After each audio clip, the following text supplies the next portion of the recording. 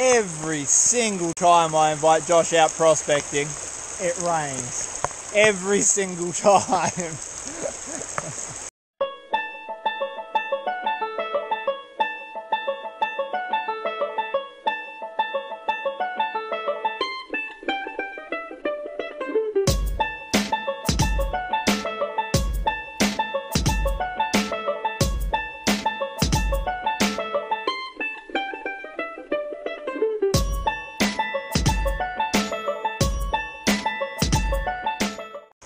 G'day guys, Chris here from Vo-Gus Prospecting.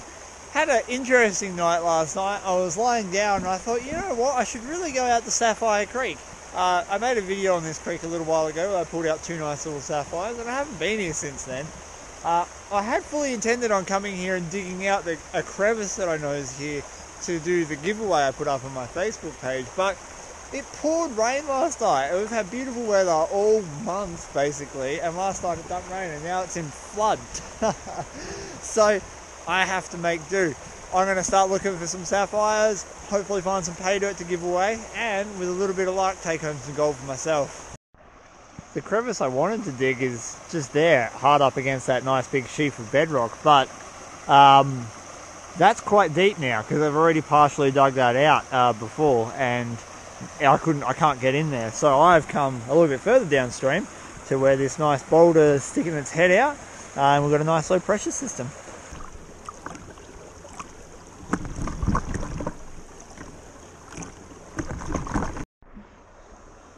This creek has always produced a lot of black sand because of the granite base that it's got, and it's got really fine gold as well, sapphires, a couple of rubies I found up here as well. Hey, first pan and got just one tiny nice little speck of gold. I'm about 4 pans into my hole, and what I'm waiting for is the soil to change, because I've worked this creek enough to know that there's an orange layer of clay sitting on top of a grey layer of clay, and in between that's where most of the gold is. And when you start hitting it, your black sand usually gets chunkier, there's usually a lot more of it and whatnot, and we're just not quite there at the moment. Every now and again I pull out a speck. You see a couple little micro dots up there. Actually there's quite a few micro dots in this pan, but nothing worth sucking up, to be honest. So tons of micro dots, but nothing you're going to be able to see on camera. We've got to get deeper.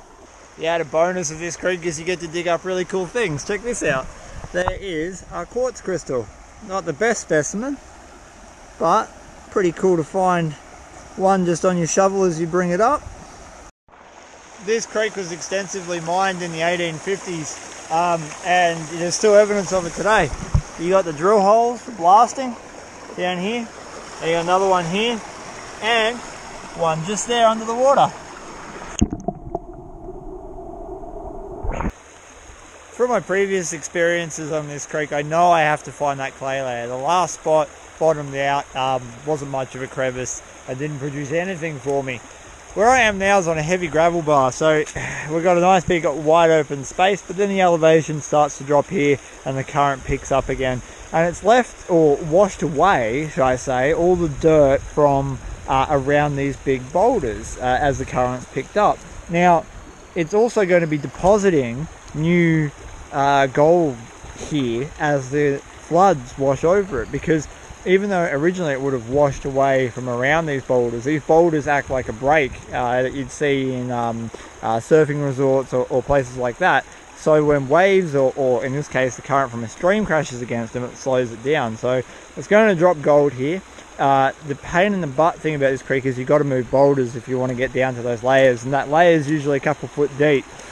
I'm going to pick this rock because it looks big and it looks like it has not moved in a very long time, and directly behind it it's got all these other larger rocks. It's sort of a string running straight down this line here, and I reckon that's where the gold will be deposited. So I'm going to move all these rocks. Moved a ton of rocks out of the way.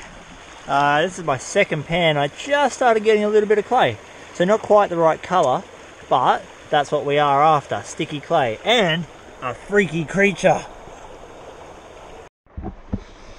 So we're starting to see a little bit of a difference in the soil. We're getting more black sand and some of it's getting chunky. I've even seen a few gems pop out, which has been good. We're still looking for the spec count of gold that I want, but there is some gold in there. It's only tiny stuff, as you might be able to see popping out at the moment. But there we go. So we've got 1, 2, 3, 4 decent-ish little specks. As we get down deeper, hopefully we'll hit that orange clay soon. I just got a phone call from Josh and he said he's coming. So while I wait for him to arrive, I've set up the river sluice, because I've got to move a lot of dirt to get down to this clay layer. I know that in this creek. And I know that all the way down there's a potential for sapphires, diamonds, rubies, gold, and it's a really slow process digging down there with just that pan. So instead, we're going to shovel it through the sluice, and even though we might not get a huge clean out, we won't miss any good little bits that are in there.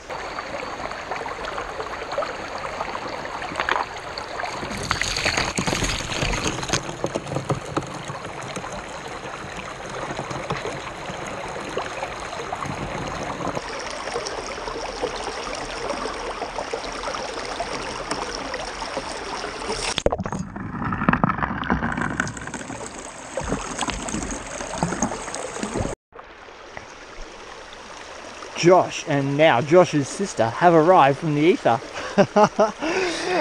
And I just spotted a tiny little bit of gold right there in my sluice, mate. It is tipsy. Oh, and there's another one there. Very cool. Alright, I think it's time for a clean out. I've done probably, I don't know, a cubic metre, maybe a little bit less than a cubic metre of dirt. And again, I'm not looking for gold today, really. I'm more looking for the gems. So after this clears out for just a second or two, I'll pull it out. Hopefully, in our concentrates, we'll have a few rubies and maybe even a sapphire or two.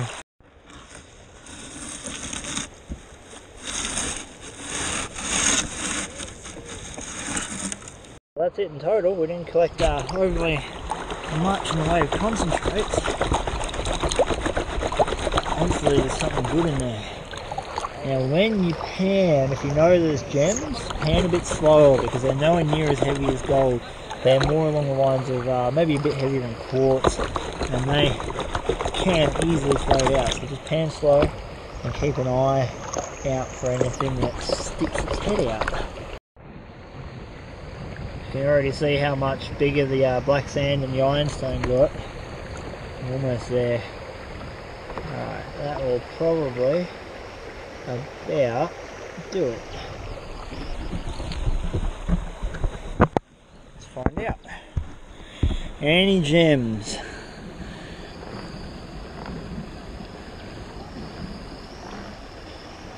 Come on, baby. Just one. I can see a little bit of gold, which is cool. There's a nice little flake just there. Nah, no gems, very little gold, a lot of dirt moved too. Bugger. Unfortunately today I didn't find a sapphire, which is a bit surprising considering almost every time I've come out here I've found at least one, but hey, that's the name of the game, that's what it's prospecting. Josh is, you know, trying to dig down deeper to find some of that orange clay that Shania got with lots of gold in it. Yoga. And I am going to call a day. Thank you very much for watching, guys. Hope you enjoyed the video. As always, if you like my channel, hit the subscribe button and check out our Facebook page, Vo-Gus Prospecting. I hope to catch you out here sometime and check out this gold.